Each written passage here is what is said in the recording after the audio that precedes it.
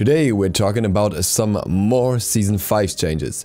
These have been announced today, once again by SLOTH, and this time it's about the new art style of the Conquest map and changes to gameplay clarity. First, we will go through the article itself. I'll make some comments on certain things that I think are good or are bad, and then make some further statements after that. Also, some other things that I want to mention, I'll do that at the end of the video, so we'll do that later. Now for the article. Hey friends, SLOTH here with another update. Today, I'll be grabbing two of our art leads and letting you take a closer look into the Season 5 Conquest map art direction. Everyone has different toasters. Some might have little dials that toast your bread longer. Others might have colorful lights that shine for all to see. No matter what toaster, we want it to be able to run Smite. Whenever we improve the art in any of our games, performance is always at the forefront of our minds.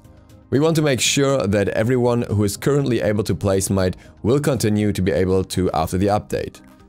The team is focused on making sure the update will run as close to, if not smoother than, current Smite on lower end machines while still looking awesome. This first paragraph, I believe, is a good approach overall. I do think it's good for the game if no one is isolated out, and we see in other big games that they are usually not that demanding when it comes to graphics, but rather be successful through reaching as much of an audience as possible. Say, for example, League of Legends or Dota. There are obviously outliers here, even in the multiplayer department. Think, for example, of a PUBG, but generally speaking, the optimization in multiplayer is more towards reaching as many players as possible. What's a bit unfortunate here is that there's no mention of higher end machines. Sure, it's great that lower end machines will be able to play the game, but it would also be nice to have a good performance on a good machine. And we've had issues with that in the past, where even the highest, beefiest PCs basically weren't able to run Smite as smoothly as one would expect, especially in comparison to other games. The article continues with statements from the art director Chuck and environmental lead Christian. With Smite, we are always working to update the look of the game, and we alternate through the maps one at a time. Last season, we updated Clash to its current Egyptian theme, and made some very conscious artistic and stylistic changes to the environmental art. The goals on this were: make the art more exaggerated and fun, allow the background, the map, to be a little more consistent so gods and abilities stand out from the environment, decrease the overall contrast and noise to make the map more relaxing on the eye. Since the redo, we found the new Clash map to be much more enjoyable to play on, and we set out to recreate that magic in the Season 5 Conquest map. Regarding this part, as a player I gotta say, alright, magic is a bit far-fetched when it comes to Clash, alright? I get it, I might be a bit biased here because I'm not the biggest fan of Clash as a game mode. I do think that the graphics look great, but it's not magically different from, for example, Siege, I think, which doesn't work well in terms of optimization, but just looks very impressive on a machine that can handle it.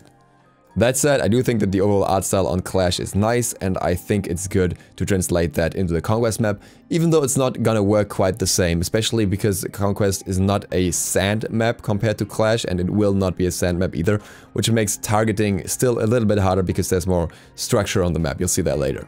Continuing with the article, the artistic achievements we've been striving for in the rebuilding of the Season 5 Conquest map are: capture the fun look, consistent tone, and easy on the eye style that have been established in our new environments. Have very distinct visual themes, coloration, and context for all of the jungle camps. Have vertical landmarks that make it easier to navigate to the map. Bring back fog to make the jungle more scary to be in, and to also give some visual basis to support the shorter character clip out distance. I think the first 2 points here don't really need any further comments, they are just what they are. I do think that it's a bit strange that vertical landmarks seem to be necessary to navigate the map. I've never really heard of anyone needing those landmarks, but I guess it's a nice addition for those who felt like it was necessary. Maybe the 2 people out there who got lost on the Conquest map without it. And the big part here is obviously bringing back the fog. We've already talked about this briefly in the last video. I think it's a really cool thing to see that back in action, and it looks really nice from the screenshot that you can see. So I'm definitely looking forward to it. And I do think that the shorter clip out distance will also make the gameplay more interesting in that regard. I imagine that might actually increase performance as well, regardless of fog being something that generally consumes a lot of resources. Continuing with the article, We used the concept of the risen underworld to give us a good context to have the two sides of the map be very visually distinct from each other. This not only makes the map more interesting, it makes the two sides of the map much clearer and more distinct from each other. The rift down the center provides a cool way for us to landmark the center of the map. It also provides some context that makes the two bases being right next to each other slightly more believable. Regarding this part, I gotta say, I don't really care how believable it is. I mean, we are playing a game where you have kawaii skins for characters, you have all kinds of different gods from different pantheons, you have gods to begin with, so I mean, the believable part died when the game was created, and I don't think anyone really cares about that. But that said, I do think it's an interesting concept to split the map more heavily than before in terms of design. I am not so sure if I like this split in its entirety, because the downside that we had last time was that the half of the map just doesn't look half as interesting as the other half. We're specifically talking about the solo lane here. In this case, the split will now be the lanes in itself, with one lane side actually looking a lot nicer than the other one, because one is just like a dark kind of tone, purple-ish with a bit of gray, whereas the other side is colorful and bright. From what we can tell, the sky above it is similar, with one side once again being very gray sky and the other one being the bright sky. So it makes me think that as a laner you always want to be on chaos side, so you look towards the sunny side if you're pushing up, or as a jungler you probably want to be on the other side just because it looks nicer unless you're constantly invading. And I hope that's not the case. I hope I'm proven wrong here and it actually looks nice on both sides and not one being completely gloomy, dark and boring where the other one is all super bright and fun. The screenshots don't give away the full picture yet, so we just have to see. On the other hand, the jungle being more gloomy and dark and scary could be a really cool thing if it works out properly. I have another small concern regarding the rift in the center.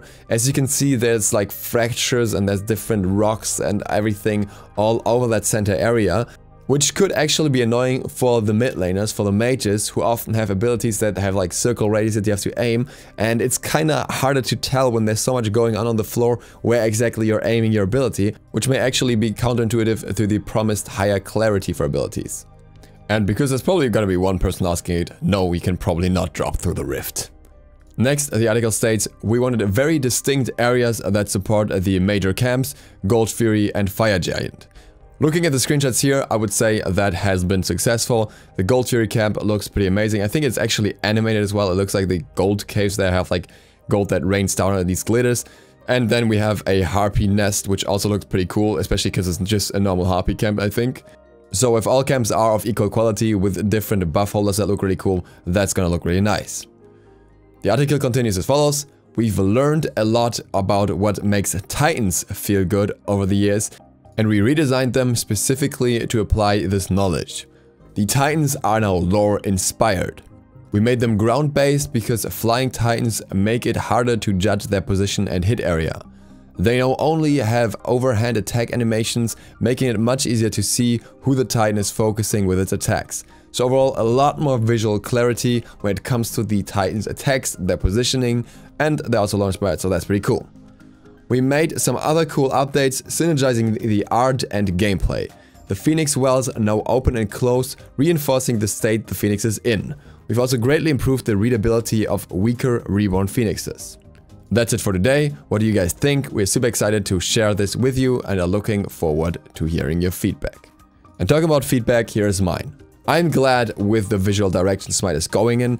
The map overall looks nicer. The direction that the art team took here is, in my opinion, a good one. I like comic styles. I think it works pretty well for Unreal Engine 3 as well. That's what we've seen with other games of that same engine as well, or on that same engine as well. So it's a change for the better, and it will make Smite's graphics age significantly slower, which also is very beneficial. The only question is how well the god models will fit into that style, because some of them are not exactly comic-y. Fog is definitely good, and performance increases are always good. Regardless of the risk of repeating myself here, I am still concerned about the chaos side. I really hope it doesn't end up being like just mushy, dark, boring. I really hope that there's enough like colorful looks in that side as well to make up for that. I do think that the art team has done an amazing job, and I'm definitely looking forward to the new map from what we've seen so far. On another note, I've been uploading relatively inconsistently as of late. I'm very sorry about that. There's been a lot of IRL stuff happening, also preparation for Christmas and all that stuff. And there was also a major mess up by the audio recording software that I'm using. So something that should have been coming out days ago is still not done because I had it all recorded. And then the audio just kind of broke in various parts. Thanks very much, Audition. That was fun. So that'll still be coming eventually. I also want to shout out Spiff Sinister here.